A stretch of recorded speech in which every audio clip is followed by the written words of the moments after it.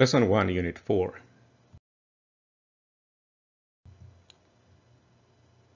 Assigning project work. The next step in the scope management process is to assign the work. This occurs once all the scope has been identified and approved. The work now needs to be assigned to the people responsible for it. Inputs to this step include the WBS, the project schedule, the resource requirement matrix, the list of all team members, consultants, and partners who will work on the project. The work assignment sheet is a simple tool to manage the assignment of all work in the WBS to the people responsible for them. The responsibility for each task or activity in the WBS should be assigned to only one person.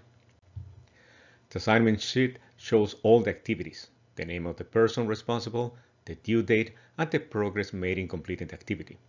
The work assignment sheet facilitates identification and monitoring of the responsibilities in scope management. Information about additional resources needed to complete the work are included in the work description document.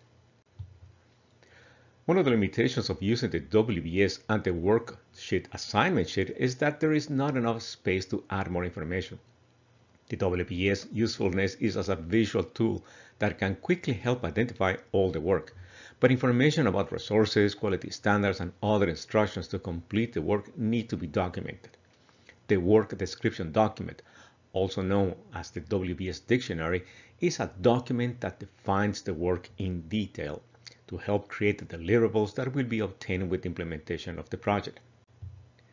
In the example, the document includes information on the number and description of the activity, the person responsible, the expected outputs or results of the activity, the estimated duration, and start and end dates.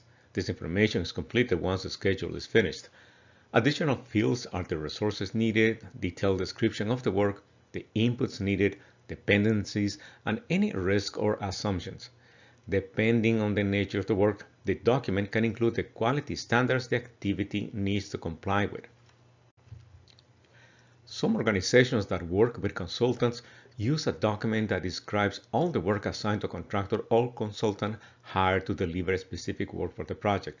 The statement of work is a document that captures and defines all the aspects of the execution of project scope of work. It will include activities, deliverables, and timetable for the project. It's a legally binding detailed work contract that defines the terms and conditions agreed upon between parties and describes the acceptance criteria and payment terms.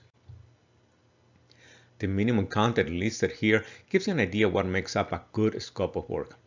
Purpose statement, a clear description of why the organization is doing the project, including a description of the problem the project aims to solve. The project objectives, the specific, measurable, achievable, and time-bound goals of the project.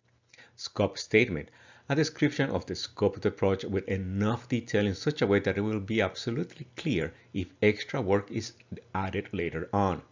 Key deliverables, a list of the outputs the project will produce, including intermediate deliverables and deliverables related to project management. Budget and schedule estimate. In addition to a budget and a deadline, a description of how flexible is the budget and the rationale behind the deadline.